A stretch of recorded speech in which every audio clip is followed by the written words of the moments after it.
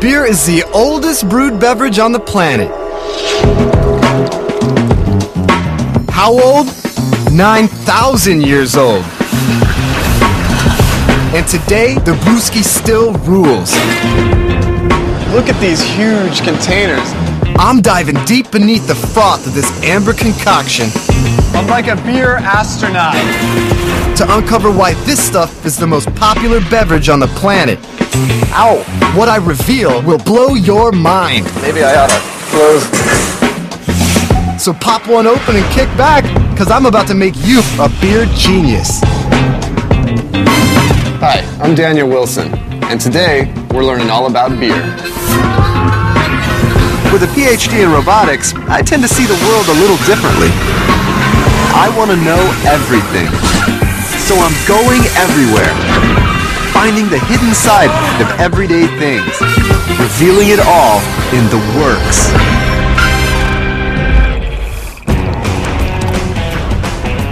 Beer is the most popular alcoholic beverage on the planet.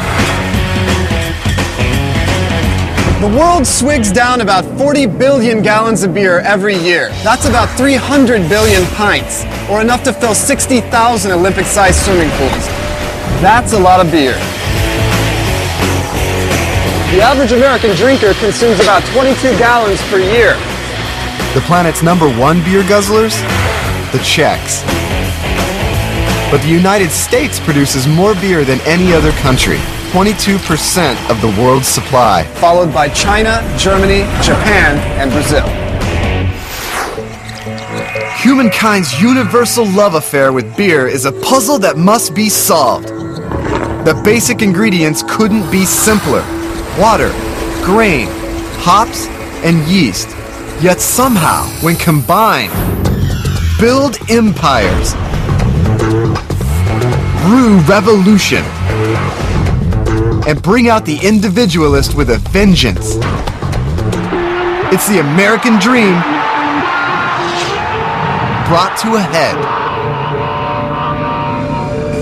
I'm starting my frothy quest in Boston, just a few miles from Plymouth Rock.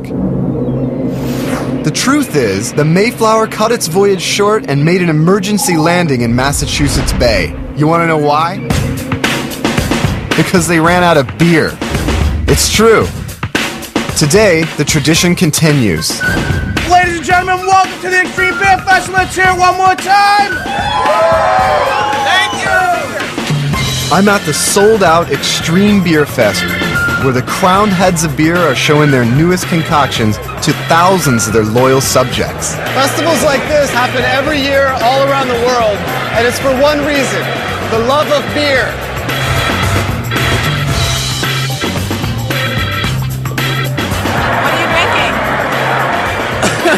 A dude handed it to me. Beer is the ultimate social lubricant.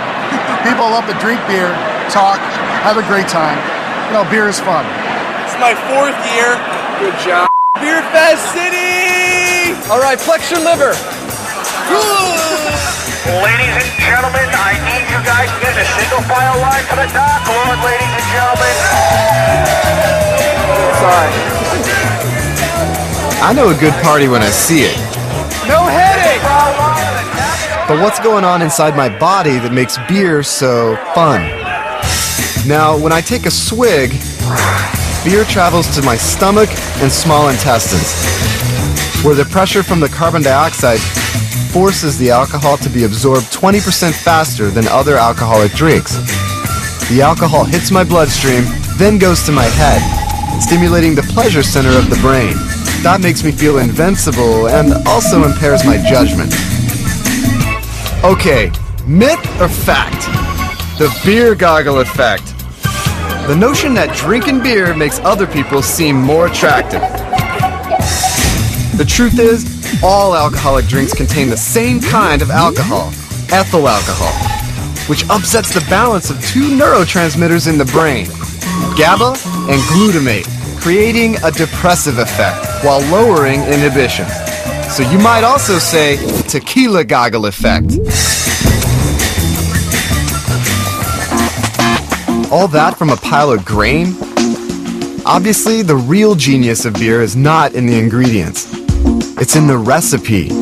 To get a good look at how it's made, I'm traveling north to Portsmouth, New Hampshire, to the Smutty Nose Brewery, an innovator whose beers keep on winning awards year after year. Smutty Nose is one of about 1,400 craft breweries in the U.S. Together, they make about 4% of the beer consumed in America. Not one of the big guys, but not exactly a homebrew. It's a perfect place to understand how this stuff is really crafted. You know, I look at a lot of what I do, and I think most brewers do, as more like being a chef. I always thought of you guys as engineers. Yeah, and certainly at this scale of brewery, there's a little bit of both. The fun part, of course, is the art and combining the different ingredients. So let's see how this process works from beginning to end. Okay, this is our first raw ingredient. It's malted barley. Malting is the process of soaking grains until they sprout, then quickly drying them. They all gave their lives so that we could drink beer. Barley's been used in brewing since the Sumerians invented beer 9,000 years ago. Today, growers harvest 320 million bushels of barley a year. Over 50% is used for food, 40% is malted for beer. Brewers typically buy barley pre-malted.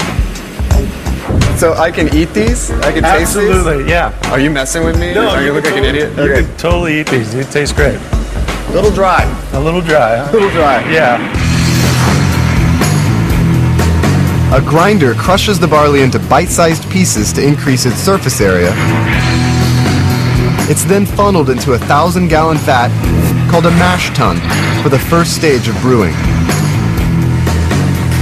So what's going on here? We're going to take our crushed grain, we're mixing it with the hot water. We'll let it sit for about 40 minutes. The liquid at that point, which is called wort, will have the color we need and the sugars that we want for fermentation. How many pounds of grain? We're going to add about 2,900 pounds of grain for this batch. That is one big batch of oatmeal. Yep. Then at the end of this, we're going to drain that sugary water out. Yep. And what happens to the mash? The grain itself will get spun out of this vessel and it becomes cattle feed. Oh, all right. Yeah. So nothing goes to waste. Nope, happy cows. This is the real JT. He's a brewer. You can tell because of the beard. So what's going to happen to it now? After a certain amount of time, it starts sparging. Sparge. Which is when I spray water over the top of the grain bed, basically separating the sugar water from the grain husks and the other stuff that's going to be cattle feed. So you can think of the mash tun as a giant insulated colander. Or like a coffee filter. A giant coffee filter. Oh, you caught me traipsing through the primordial beer rainforest. I think I saw a Beerosaurus Rex over there. That's so not funny. Okay, let me see if I got this straight.